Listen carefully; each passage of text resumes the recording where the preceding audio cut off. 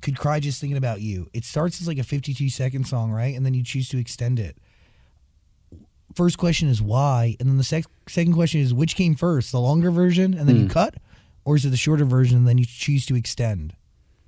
So with Could Cry, that was like truly one of those moments where I was like, songwriting is like saving my life. Like I was really, really in the thick of it and just like going through it. And I wrote it in my kitchen.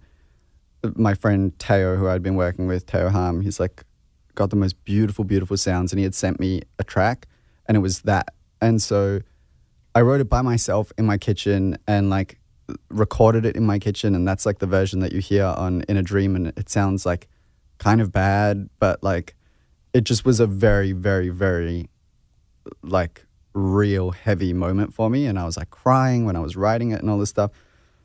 Anyways, because of the context in which I wrote it, I didn't take it very seriously as a song. Like I was like, oh, this is just like a song that I wrote in my kitchen and recorded in my kitchen. Yeah, but why do you not take that seriously when that's like the most vulnerable you, I mean, I don't know, I probably should have, but like it just didn't feel legit for some reason. And so I decided to make it just like an interlude on the, because I knew that I loved it, but I put it out as an interlude on the EP, and people really responded to it. And then when I was doing this like performance video of the EP, I sang the full version, and the reaction was just like insane. And still, like at the moment, if I meet people out and about and they like tell me that they like my music, they talk about that song and they talk about my house in Australia.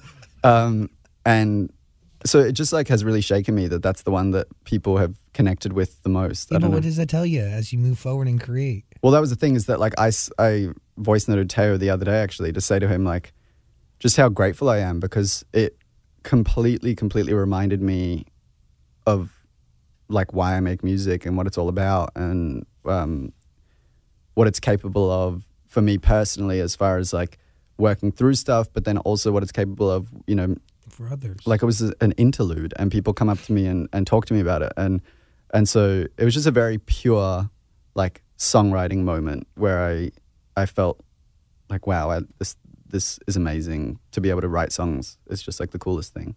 What did it get you through? Like a lot.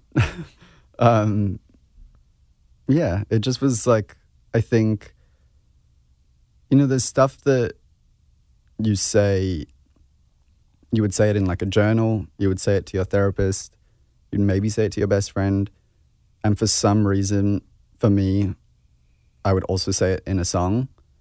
And other than that, like I don't really like feel super comfortable talking about it. Of course. But yeah, it just like, it's like my inner thoughts basically. Do you have enough